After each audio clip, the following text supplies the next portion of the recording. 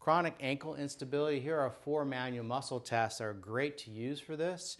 We can change the strength of this with acupuncture, so you want to assess before and after the treatment. With chronic ankle stability, often the peroneus group, the peroneus longus, brevis, and maybe even the tertius will often be weak. Tibialis posterior can be weak as well. When those muscles are weak, it's then the second line of defense will be the ligaments. The person will usually continue to sprain their ankle. So let's make sure that those muscles are going to be back in alignment. So Heidi does have some chronic ankle instability from multiple ankle sprains. Let's take a look and see what kind of strength that she has. So with the ankle moving up into dorsiflexion and into eversion, I stabilize underneath the calcaneus. My driving hand, my pericardium 8, is going to go over stomach 42, gallbladder 41 region. My line of drive is into plantar flexion and inversion. Here we go. I'm going this way. You keep me from doing that. And hold. And she's pretty strong, which is great. All right, so then now, peroneus longus and brevis is a manual muscle test as a group. We go into plantar flexion, and it's a very small motion. We're going into eversion, very small motion. We can see here the peroneal tendons, right? So we're going to elongate those tendons. I take the web of my hand right over the UB65 region. My radius and ulna, my forearm, is going to be parallel with the floor. My line of drive is to elongate here. I'm going this way. You keep me from doing that. Watch for muscle recruitment on this one. Commonly, relax for a second.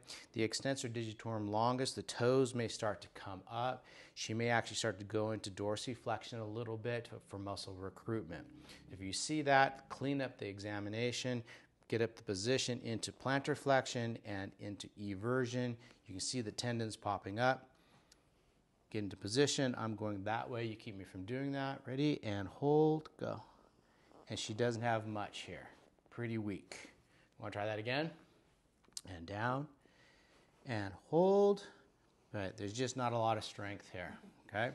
So then now let's check out the tibialis posterior. Plantar flexion and into inversion. It's the same. You take the web of the hand, now go to spleen 3 region. My line of drive is directly across into inversion, staying in plantar flexion. I'm going this way, you keep me from doing that, and hold. Not much there at all. So her peroneal group and her tibialis posterior as the meat underneath, there's not very much stability here. So we need both of those muscles nice and strong. Let's check out the tibialis anterior. Dorsiflexion, inversion. My pericardium 8 is going to over stomach 42. My line of drive is into plantar flexion and eversion. You can really see the tibialis anterior. Elongate this and hold. Often extremely strong. This test is also really quite nice to use with an L5 disc problem. If there is a foot drop or if it's going to be weak, you look at the L5 and see if there's any kind of problems with that. All right, in order to treat the peroneus longus and brevis and also the tibialis posterior, we can go ahead and treat the motor points. The peroneus longus motor point is going to be too soon down from the fibular head.